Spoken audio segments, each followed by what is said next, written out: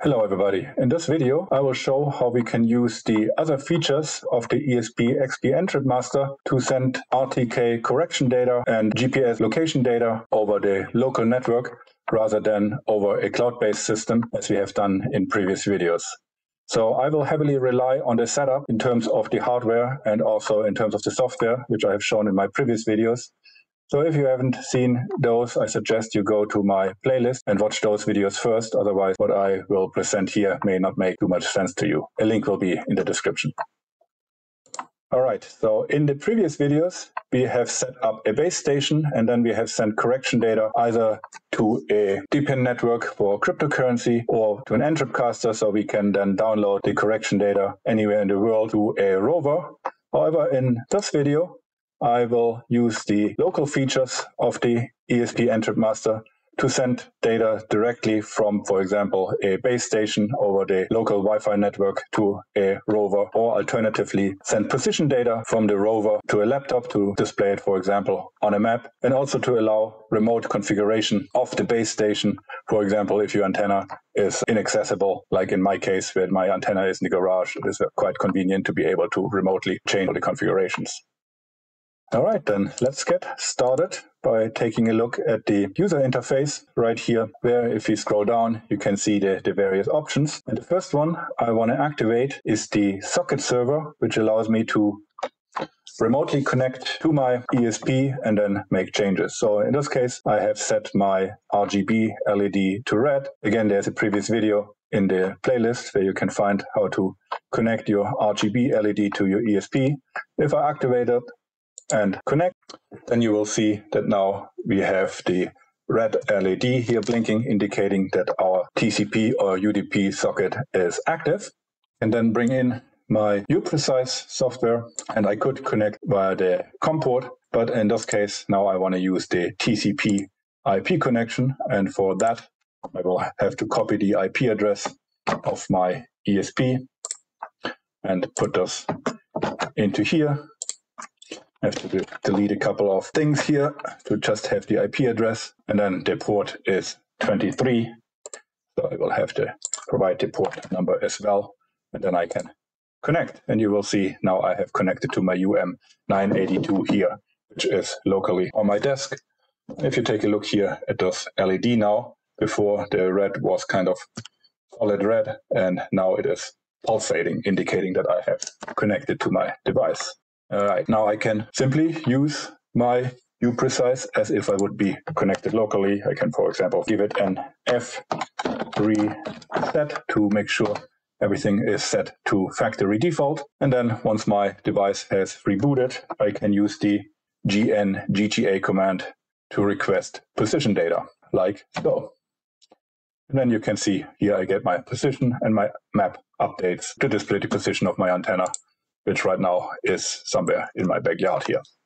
And I also can, of course, request the same data every second by adding a 1 behind my command to indicate the time interval for receiving my position data. And similarly, I can request the information about the visible satellite with the GSV command. Again, I want to have this every second. So there is one correction I have to make to my previous videos, and that is that there actually is no default port to which data is sent, as I have falsely told you guys in one of my previous videos. But rather how it works is that if I do not provide port information with my command, then the response is sent to the port from which the command has been received. If I, however, want to send my response to a different port, then I have to specify that. So for example, if I make this here a little bit smaller and bring in a second instance of UPrecise, I can connect via the USB cable to this instance. So this is my device is connected via this USB cable here. And if I say connect, then I have my UM980 device here, and I do not receive any data just yet because I'm not sending any data to COM4. But if I go into my UPrecise, which is connected over the TCP port, then I can now go into here and I can say I want to have my GTA command to COM3, which is the port connected to the USB socket here. If I now send this one, you can see that now we are receiving data here as well. And then, for example, I can use the unlog command here, and this means that now no more data is sent to my COM2, which happens to be connected to the header pins here, but I still receive data right here via my USB port. And then, of course, if I go into here and say unlock COM3, then I also stop the logging of position data to my USB port. So that's the basic mechanics of how you tell the device to what port you want to send your requested data. All right, so let's close this one here out, maximize this one here, and maybe give it an FRESET to set it back to our default parameters. And I want to close this one here as well. And now I want to actually connect to the XP I have in my garage and enable the socket server here. Let me actually disable the socket server on my desk here. So submit and submit. So again, let me bring in an instance of UPrecise. And in this case, I want to connect the remote module to it, which in this case is the IP address 54 here. So there again. And the port is the same as 23. And now I can connect to it. And then I can start talking to my remote station again by simply requesting the position data right here. And if I zoom in on the map, you can see now my antenna is located here on the top of my garage and wouldn't be accessible to me via the USB cable. Okay, and now I can send position data from my ESP, which is up in my garage, to my ESP on my desk, where I have disconnected the GPS module from. And so I have to go into the XP interface here. And in this case, I want to activate the socket client, and I have to provide the IP address of the XP in my garage and the port number. And then I can say submit. And hopefully we will then see that now this little LED is starting to blink blue. And also we will see that we have incoming data from my ESP, and you will see this little blue LED flash every second indicating that we are receiving data. So I then can open a serial monitor, for example, from the Arduino interface, and you can see that we are now receiving our GGA signals here via the USB cable to our serial monitor. And similarly, I can use QZSS or any other geographic information system to connect to my device locally. And then if I zoom in here, you can see again the antenna on the top of my garage here. And QZSS lets me zoom in much closer than I can zoom in UPrecise or Google Maps for this matter. And I can see the wandering of my antenna position because now this is uncorrected position data. In any case, how to connect the device to QZSS or to Google Map will be part of a separate video, but I just wanted to show you here that it is possible. And so I suggest you subscribe if you don't want to miss it. All right, so let's do what maybe most of you have been waiting for, and that is to connect the base station on the roof directly to a rover using the local network. And to do that, we have to, again, use UPrecise, connected to our remote station. And then we can configure our remote XP as a base station by, again, starting typically with the FRESET command to make sure we are starting with a fresh slate. Then we should configure our signal groups with, for the UM82 dual antenna model, typically I use 3 and 6, gives us the largest satellite constellation. Again, the signal group command forces a restart of the module, and then we can either set the automatic base station mode with providing a time over which to average position and a tolerance in terms of how far our base station can move before it starts to acquire a new averaged position. Or in my case, I actually want to use the fixed base station, which is this command here where you say mode base, and then you provide the latitude and the longitude and the elevation of your antenna, which I have determined to within an accuracy of only 2 millimeters using post-processing with ambiguity resolution, which again will be shown in a later video on how you can get your own precise location of your antenna. So let's send this command, make sure you get an OK, and now we can do what we have done before. We can start requesting the base station antenna reference every 30 seconds. We can request a description of our base station and antenna with the 1033 command. Again, this is something we don't need to send very often. Every 30 seconds is plenty to save some bandwidth. And then we want to request the GPS correction data every second, the Russian signal also every second, the Europeans every second.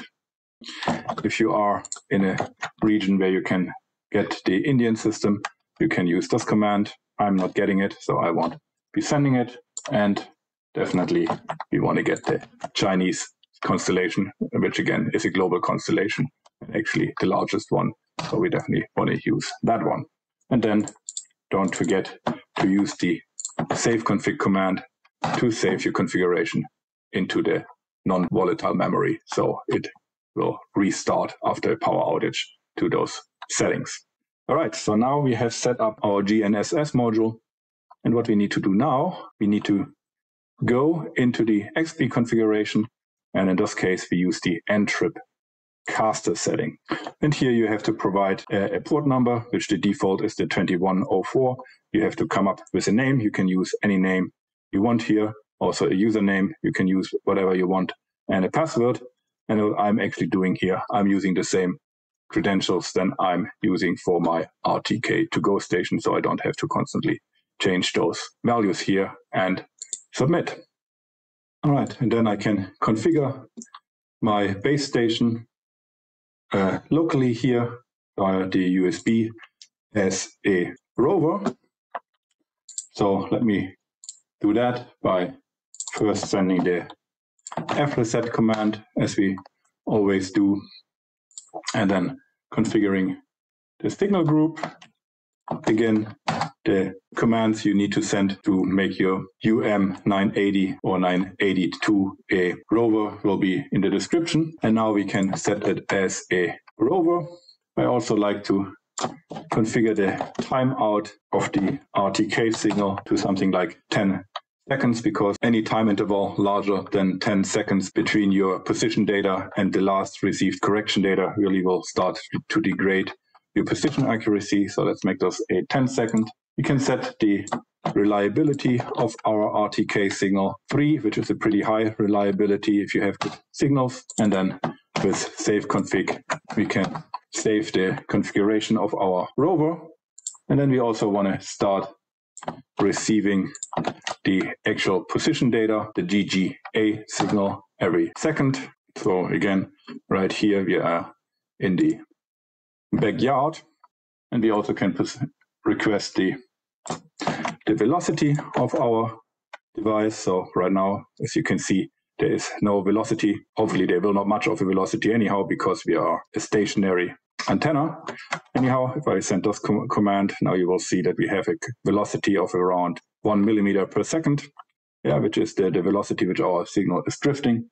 We can request the quality of our signal, and we can request information about the constellation of the received satellites. And what you can see now is that our position fix is single, which means this is regular old GPS with an accuracy of around 2 meters. And if you look carefully here, unfortunately I can't zoom in more, you can see that we can see some drifting here.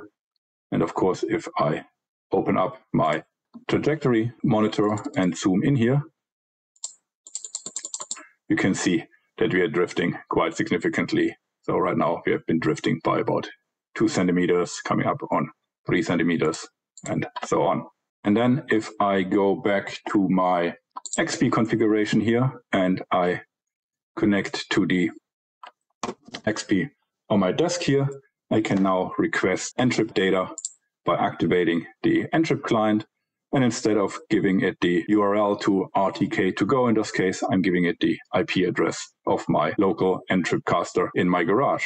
I also can maybe change the color of my RGB LED to green, and I can press submit to start requesting my correction data.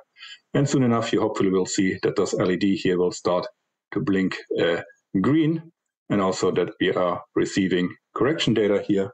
And eventually we should see that our RTK signal comes on here. Right here, our RTK LED just turned on. And then if you go back to UPrecise, you will now see that our signal has disappeared from here. So I actually have to kind of zoom out a little bit to find our signal. So right here, and I can center on it. And now we have our precisely RTK corrected position here. So if I zoom in here, we will see that this position now doesn't drift much outside of this 1 centimeter radius ring here, indicating that we have a good RTK fix. And also here in the fix type, we now see that we have an RTK fix achieved. All right, so that's it for today. If this was useful, please give it a like and consider to subscribe, and I will see you hopefully soon. Goodbye.